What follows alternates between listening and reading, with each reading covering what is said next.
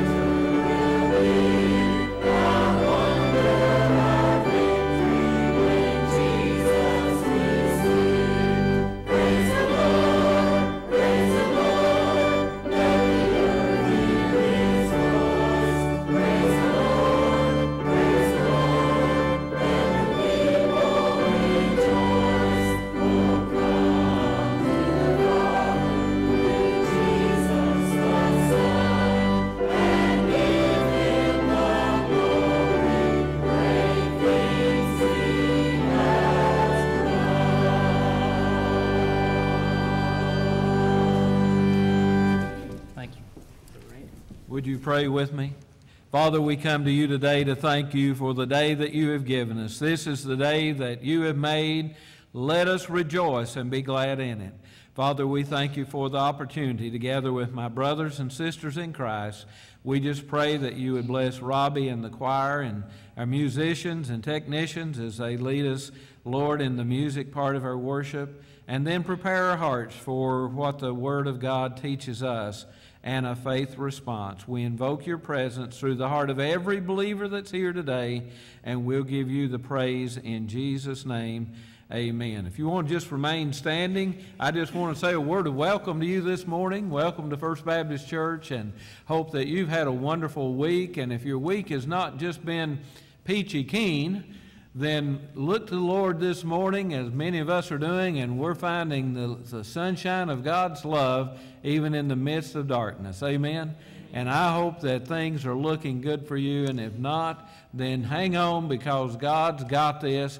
And He is good all the time. God is good. And so we welcome you here if you're in our congregation, or if you're coming to us over the airways of television or radio. We are so glad that you are being a part of our worship experience this morning. I want us now at this time to turn around and welcome each other.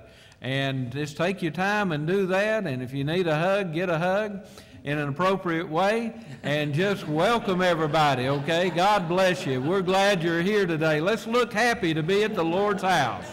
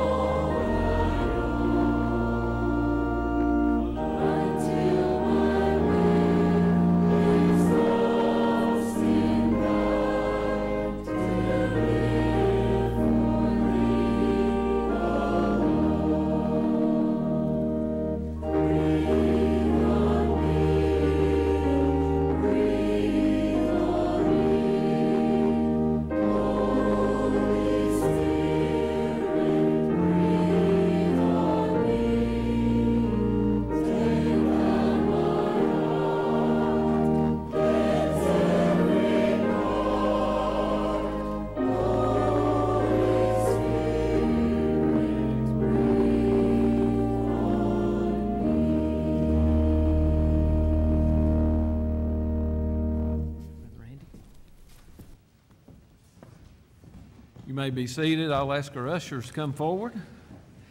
You know, one of the most worshipful times in the service is whenever we give our tithe and offering back to the Lord, recognizing everything that we have belongs to Him and that it comes from Him. And all He asks is for us to give Him the first portion in worship, acknowledging Him as Jehovah Jireh, the great provider of all that is. Let's bow our heads and give Him thanks for His blessings. Father, we come to you today and thank you for the blessings you have bestowed upon us. We know that everything we have, every breath we draw, the health that we enjoy, Lord, every dollar that we have, every place we have to live, everything comes from you. And Lord, we just want to worship you as the provider of all that is. So Lord, please accept now our gift, our tithe, and our offering. And Lord, just multiply it and use it for the glory of the name of Jesus Christ here in our own community and to the ends of the earth. Father, we worship and adore you with this offering. In Jesus' name we pray. Amen.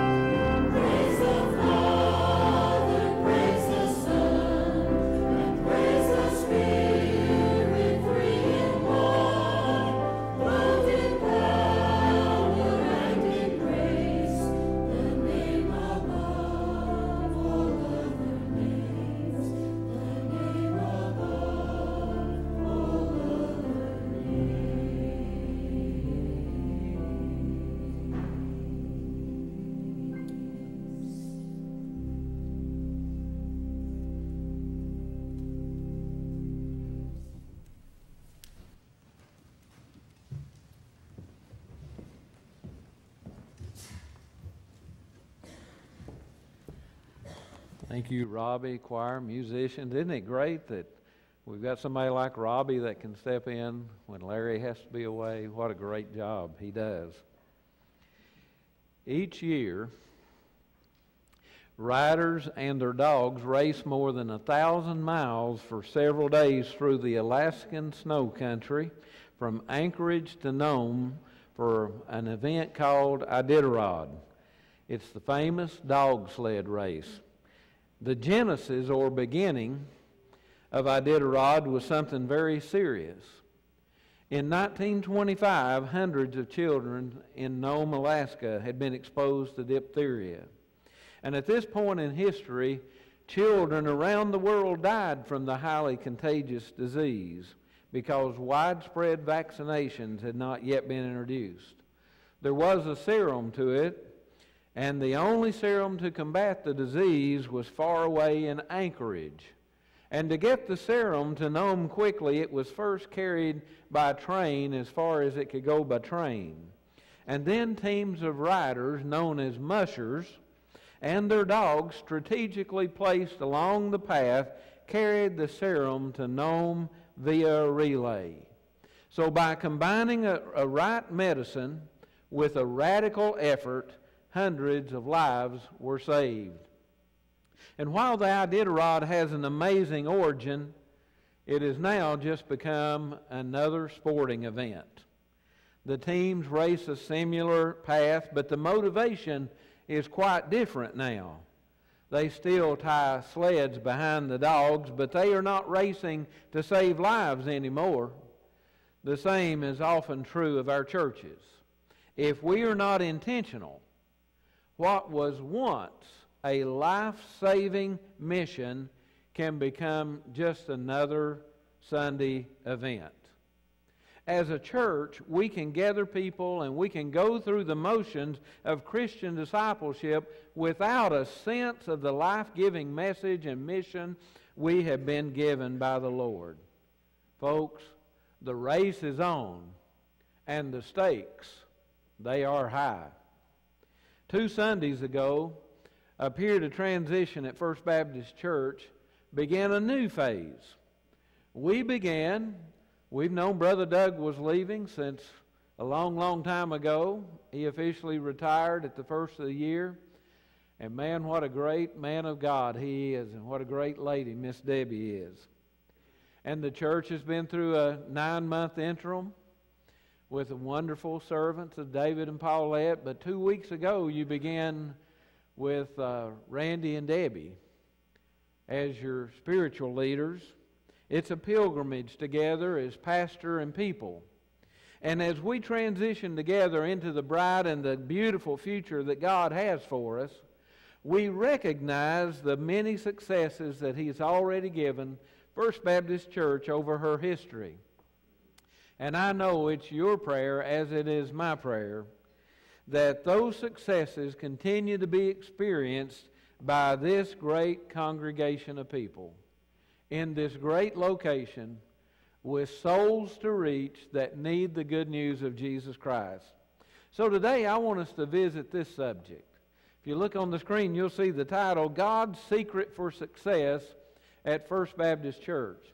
And turning to the book of the Acts of the Apostles, Acts chapter 4, if you would open up your copy of Scripture to those verses, Acts chapter 4, beginning with verse 32. And if you are physically able to stand to honor the reading of the Word of God, if you would stand, please, we'll read those verses together and then pray. All the believers were one in heart and mind. No one claimed that any of his possessions was his own, but they shared everything they had. And with great power the apostles continued to testify to the resurrection of the Lord Jesus Christ, and much grace was upon them all. There were no needy persons among them, for from time to time those who owned lands or houses sold them, brought the money from the sales and put it at the apostles' feet, and it was distributed to anyone as he had need. Would you pray with me? Father, would you add to the reading of your word your blessing? And would you help the hurting hearts today? Those who are recovering from surgeries and illness, and those, Lord, who have experienced death, expected or unexpected, in their homes and families. Lord, wrap your arms of love around them and just love on them with a gentle hug that only you can do. Lord, bless everyone as we seek to find your purpose and mission for our lives. Help us to understand the mission that you have given the church, and help us to be willing individually, Lord, to make the commitment to do all that we can do in the power of Jesus Christ, so that we can see souls come to know Jesus, so that we can see hurting hearts healed, and so that we can see our great nation turn back to you. Father, we pray for all the great volunteers here at First Baptist. We pray for all those who are giving and praying and working. And Lord, we pray that God, you would just bless our wonderful children and our wonderful youth and student ministry. God, that you'd bless our staff and help us, Lord, just to all work together for the good and the glory of God. Lord, speak to us in the message today, and let your will be done in the service, and we'll give you the praise, for it's in Jesus' name we ask. Amen. And you may be seated.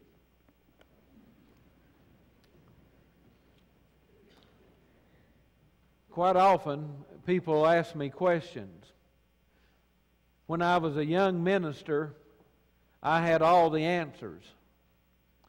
The older I get, the fewer answers I have. But I have a few along. But I still know people that seem to have all the answers, and some people know the right answers. Sometimes we all know the right answer to the question, but many of us don't live out the answer to that question in our own life or in the life of the church. We just know the right answer. You know, many people would be quick to say that the church is successful if the church meets my needs. If the church meets the needs of my family, then that church is a great church. They'll constantly, though, be on the lookout for a church that will meet the needs of their family better. There's doubtless also people that would say, well, I'm just clueless about what makes a good church. What makes a successful church is beyond me. I don't know. I just come to church when nothing else is more important, and then I just go back home and I just leave that to somebody else. I just let the leaders take care of that. Well, if that's really the attitude of some of the folks that come to church, and some of the leaders of the church, and some of the staff members of the church, if that could possibly be any of our attitudes, let me ask this question. Is it any wonder that we have conflict and stagnation in many churches in our land today? Is it any wonder that many churches epitomize anything other than success? Research shows that most churches in America today are plateaued or declining. That means they're just holding their own, or they're going down in number and influence. But you know, here's the great truth. Nothing precedes purpose. We must have purpose. And so Jesus has enlisted, and thinking about the starting point for every church is a question that be answered: why are we here? Why does God have First Baptist Church here in Oneida, Tennessee, in the midst of this beautiful creation? I tell you, you can't go anywhere and find a prettier natural setting than we're located in here. But why does God have this church located here in this position and in this place? Why are we here? Because until a church knows what the church is supposed to be accomplishing, it'll have no foundation, it would have no motivation, and have no direction. Well, the early church knew its function, it knew its purpose, and Jesus had enlisted these early followers not to a life of leisure, but to a life of serving Him. Each one of them had a different task, but guess what? They all had the same calling. And the same calling was to fulfill the Great Commission in their generation. Have you ever thought about that? A lot of the people talks about the good old days in the church. Well, back in the 50s and the 60s or the 70s, you know, but let me tell you something. God has placed us in the middle of an exciting time to be a part. Given us the opportunity and the challenge and the motivation to reach our world in our generation. The early church had one leader, and today's church can have only one leader, and that leader was Jesus Christ. And He is the only leader that First Baptist Church can have today. He has to be the leader, the head of the church today. Jesus the Christ, the Son of God. And they had one purpose, and their purpose was to communicate the gospel, the good news of Jesus, to all the people of the world. So those early disciples, listen to what they did. They accomplished more for the spread of Christianity than any generation since. So that leads us to the question, well, what was God's secret for success for the early church? That first century church, that church in embryo, as it were. What was God's secret for their success? And that brings us to the question, if you'll look on the screen, that we want to try to answer today. What is God's secret for success at First Baptist Church? And we could say in 2016 and beyond. Well, first of all, let's look at the first secret. Here we go. Look on this slide. First Baptist members must be unified in their purpose. The first thing we learn about tug of rope. You ever have a tug of war with a rope? You ever try that as a kid or as an adult? Well, I tell you what, if you get everybody pulling in the same direction, it's not any problem, is it? But if you've got two teams on opposing sides at each end of that rope, and you're pulling both directions, and it gets pretty hard to pull sometimes, doesn't it? And God has said to the church of the first century, and He's saying it to the church of the 21st century, that we've got to be unified in our purpose. Let's look again at that 32nd verse, at the highlighted words there. All the believers were, would you read it with me? One in heart and mind. One in heart and mind. And so they had the same heart. Their minds were set on the same thing. Yes, the early church was unified in their purpose, and all the believers shared in this unity, not just the leaders. Excuse me. All the believers were unified, and there was a fundamental solidarity of love and purpose. They were family, and they had entered into a relationship with each other, just like we have here at First Baptist Church. They shared the same spiritual Father, God, and they shared a spiritual birth. They were all born into the family of God. The early church had entered into a fellowship with each other. They shared their lives and their possessions with one another, and it went beyond a kind word and a pat on the back and say, well, I hope everything's okay. I'm sure everything will be okay. We wish you well. They went further than that.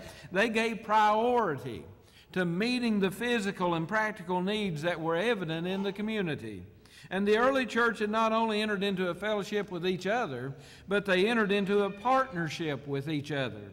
They didn't assemble merely for family gatherings or country club meals or making sure their physical needs were met, but these men and women were partners in reaching the world for Christ. They were on mission together. They linked arms not just for their own convenience and their own comfort and their own support, but to reach out to those that had not yet linked up or connected with them. For you see, the members of a church are a group of people from various backgrounds with different interests and different perspectives who have been called together for a purpose. The purpose is to cooperate together in reaching out beyond the walls of the church into their community, into their nation, and into their world so that that world can know the love of Jesus Christ. I can't think of one problem in the world today, not even one, that the love of Jesus Christ would not solve.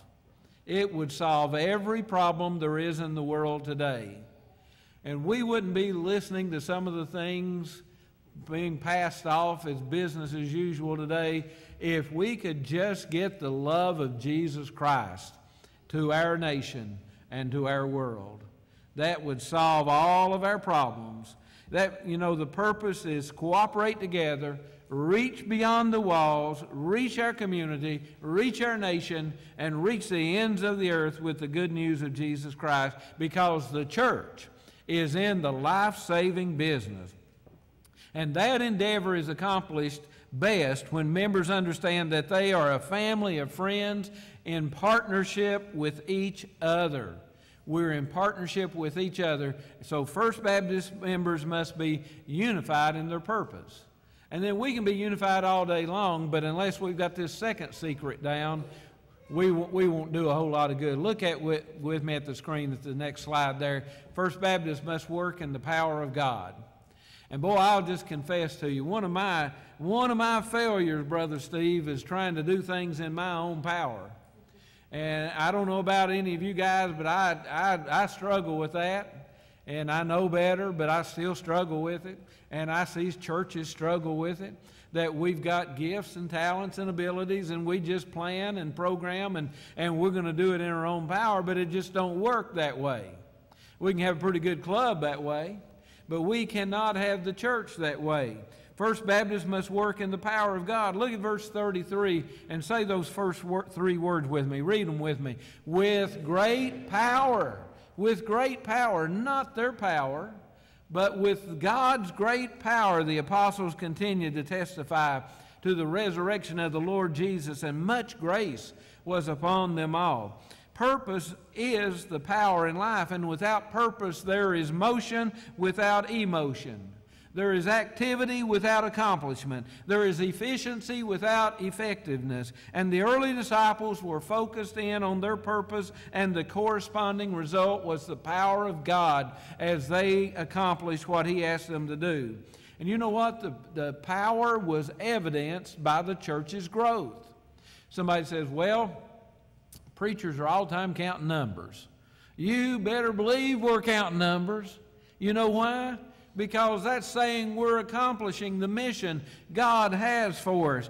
Scholars estimate that the Jerusalem church, the early church there, that first church in embryo, grew from 120 people to over 100,000 people in less than 25 years. I think God's in the numbers, don't you? I think Jesus died on the cross for numbers. I think Jesus died for the number one. Everyone that was ever born, Jesus died so that they could be saved by His grace. And as the early church grew in 25 years, so exponentially, only God's power can do that. You know, my goal is not for my name or your name, but that God could be glorified. I hope 5 years from now that people in Tennessee and Kentucky are saying, we've never heard of anything like what's going on in Oneida, Tennessee. Because God is at work, and souls are being saved, and lives are being changed, and meth houses are being destroyed, and lives are being put back together, and relationships restored, and God is at work, and people are going to heaven because of what God is doing through His church in Oneida, Tennessee. I hope they're saying that all over the place, because heaven is real, and hell is real, and life is short, and death is looming, and people need the Lord. And we don't have time to get warmed up. We need to hit the ground running, and we need to see what it is that God wants us to do as His people. The early church realized that their diversity could either take them down or could be used for their strength, and they chose the latter. The early church was able to withstand the assault of Satan through the power of the Holy Spirit. And the only way we can do our work, I want to tell you something, Satan is real. And he's at work today like he's never been at work before. And he will destroy the fellowship of you and your friends, you and your family. He'll destroy the fellowship of this church if we would allow him to do it. But Jesus said, greater is he that is within us than he that's in the world. Let's not give him more power than he's got. Satan doesn't have any power except that which we give him. And so the early church knew that they could, through the power of the Holy Spirit, withstand the assault of Satan. And you know what? Pentecost was a great day. Thousands were saved. But you know what followed Pentecost? Persecution. Church leaders were thrown into prison. There was moral corruption everywhere. And there was a subtle ploy to distract the apostles from praying and from preaching the word by preoccupying them with ministry needs, which was not their calling. That wasn't their calling. It was to pray and to preach. And in each case, the church withstood the attack and stayed true to its purpose of reaching people for Jesus Christ. Everybody in the early church was not alike. Look around just a minute, everybody here. Now do it. Humor me just a minute. I'm new, okay. Look around at the people. Now some of them you wouldn't mind being just like them, right? But now there's some of us, what if you had to be just like me? You'd go into deep, dark depression and excessive misery. Aren't you glad that God made us different? Aren't you glad that God has diversified our gifts, our talents, and our abilities? Not just our looks and not just the things that we like in life. Some people like Kentucky and some people like Florida and some people like Tennessee. I'm talking about sports teams now. And, you know, that's fine with me. I say everybody's going to get saved someday, you know, and they'll see the light then. Amen? Are you following me? But aren't you glad God made us different? Because that is His plan, is to take our diversity and turn us into His church that can reach a diverse world that's all around us. They had a different opinions, they had a wide assortment of gifts, but they found ways to integrate their differences by their unity in Christ so as to fulfill the purpose of God. And then finally this morning, let's look at the last secret. First Baptist Church will discover the favor of God. When we do those two things, whenever we get unified in our purpose and when we work in the power of the Holy Spirit, guess what's going to happen? We'll discover the favor of God. Look again at verse number 33, but let's focus on the last part. And would you read those verses with me? And much grace was upon them all. Aren't you glad for God's grace? Because the early disciples were unified in purpose and because they were committed to the task of reaching the world with the gospel of Jesus Christ, much grace was upon them all. And grace, as you know, it means unmerited favor. It means we couldn't deserve it. We couldn't earn it. It's God's love that's bestowed upon us. And because they were generous in the early church, God was generous to them. And because their heart broke over the same things that broke the heart of God, God smiled upon them. Because they held in high esteem the things that was the purpose of Jesus, God held the church in high esteem. So in summary, God's purpose and God's secret for success for the early church was being unified in their purpose, working in the power of God, and as a result, the early church discovered the favor of God. So, if the early church, if the God-given purpose of the early church was spreading the gospel of Jesus Christ, don't you think that's probably the same purpose God has for First Baptist Church today? It seems to me that their success, when individuals and as a church, that there exists this direct correlation between our faithfulness to God's purpose and God's favor in our lives. So we've answered that question. God's secret is unified in the purpose of God, working in the power of God. Then we discover the favor of God. In a 2014 survey from Nashville-based Lifeway Research, it revealed an upbeat attitude that people have toward church going. Can you believe that?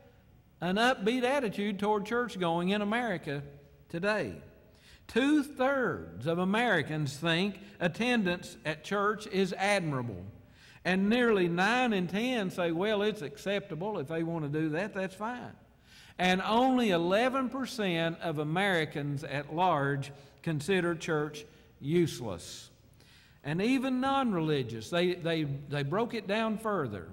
And people that were non-religious, non-church going and all, non-religious people have favorable opinions. 80% believe church attendance is acceptable even among non-religious people.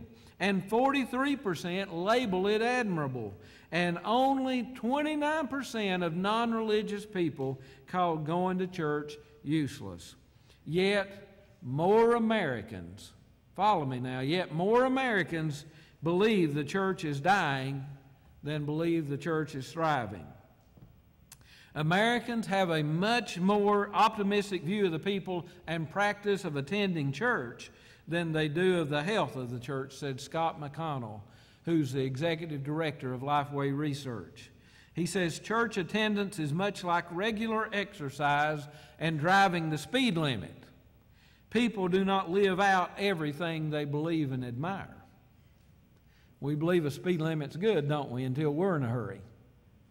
And we believe exercise would be good for us, don't we? But we don't exercise much, do we? Not as much as we should.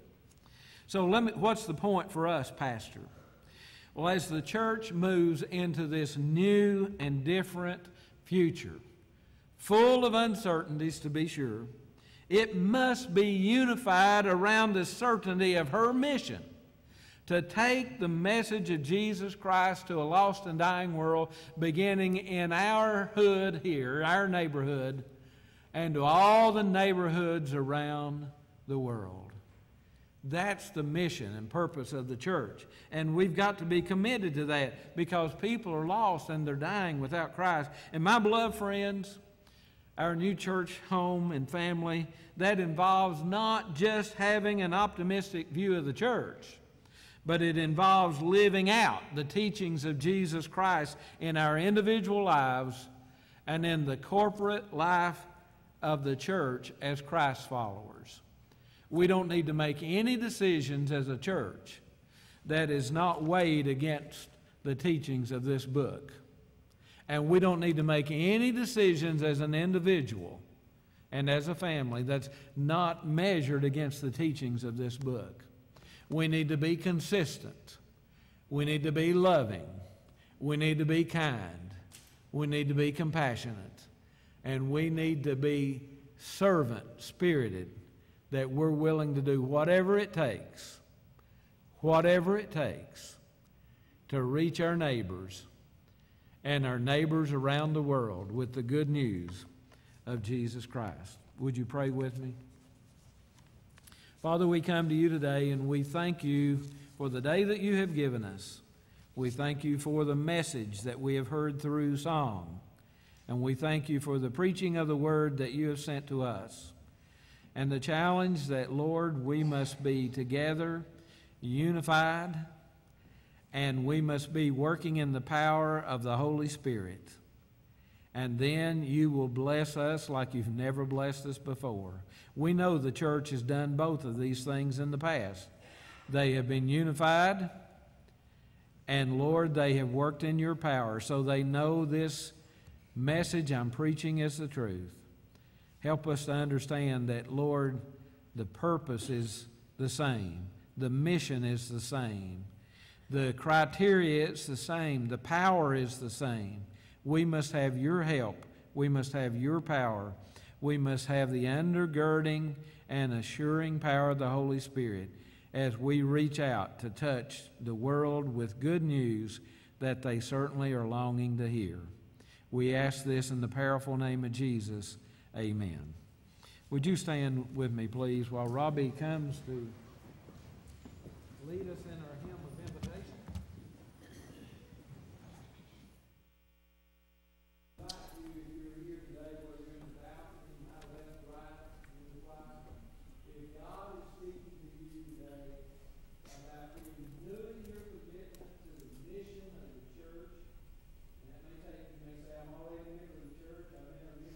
Church,